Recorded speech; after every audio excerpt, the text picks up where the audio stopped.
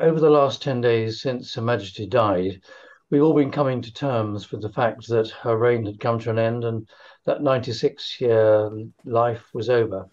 But when in the Abbey, her coffin was brought in, carried by those fantastic pallbearers from the Queen's Company Grenadier Guards, and it passed almost under one's nose, one thought, actually, this is for real.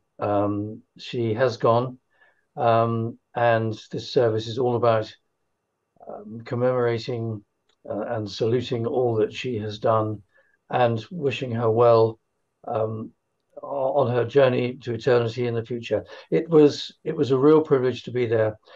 And then, of course, the military did its wonderful thing outside. But I think, all in all, it's been a very sad day, a somber day, but a day of, frankly, only the United Kingdom, Great Britain, could have done as well as it did.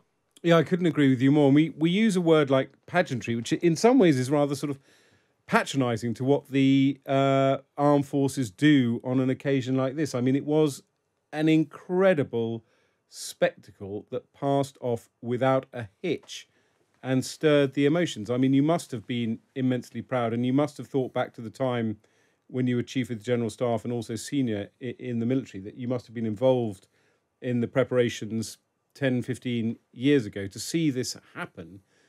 A mixture of great sadness at the passing of our Queen, but immense pride that we can put on something like this. No, I mean, Ed, you're absolutely right.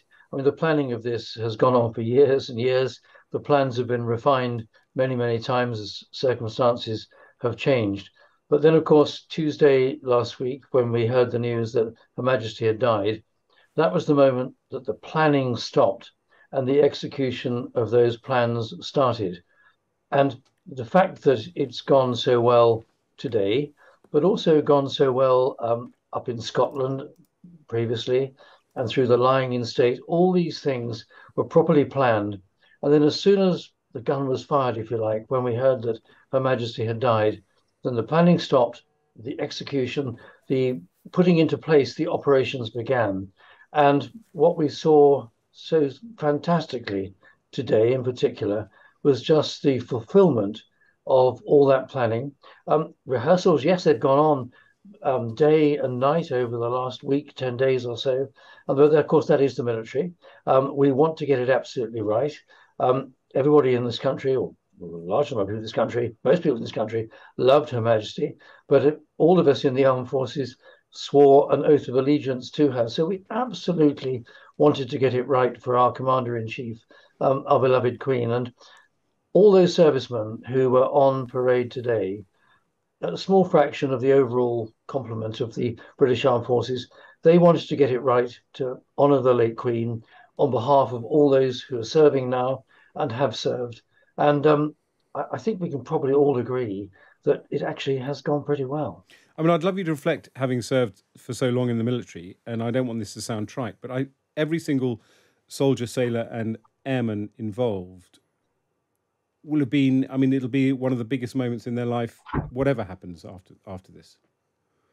Well, I think you're absolutely right. And actually, I would just focus in on the 8 pallbearers from the Queen's Company 1st Battalion Grenadier Guards. If anyone's carried a coffin for a loved one or a family member, you'll know it's actually a very difficult job. But for a state funeral with a lead-lined coffin in the glare of world television, it's a huge responsibility. And those young guardsmen, many of them, most of them, were in the Middle East, deployed in Iraq on security duties 2 weeks ago, and were brought back because they were the right men to do it. And it's the traditional function of the Queen's Company, of the Grenadier Guards, to carry out that function. And they did it brilliantly. And if you just think the number of times they had to pick up that coffin under the glare of world television, move it in and out of vehicles, on and off catafalques, and so it goes on. I think those young men really deserve every salute that can be given to them. It's jolly physically demanding, and I think they did fantastically well. I really salute them, actually. It was pretty extraordinary. I went to the lying in state last night and looked at the guardsmen guarding the coffin. And as I left, a fellow peer of ours texted to say, "You just walked past my son who was guarding the coffin at that particular point." I mean, is it extraordinary that the thousands of members of the armed services who will have taken part in this, the kind of memory that will be seared in their minds now?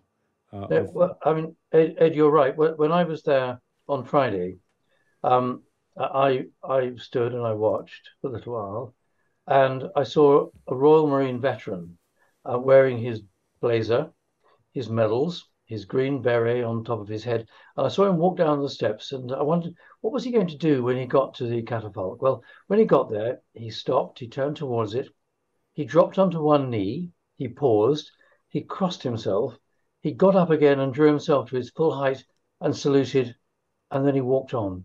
I thought, wow, that's Amazing. fantastic. But when he walked on, of course, that's what we all have to do. We've all now got to walk on, and we're walking into the reign of King Charles III. And we loved our Queen. She was fantastic for 70 years, but she can't go on forever. She couldn't go on forever.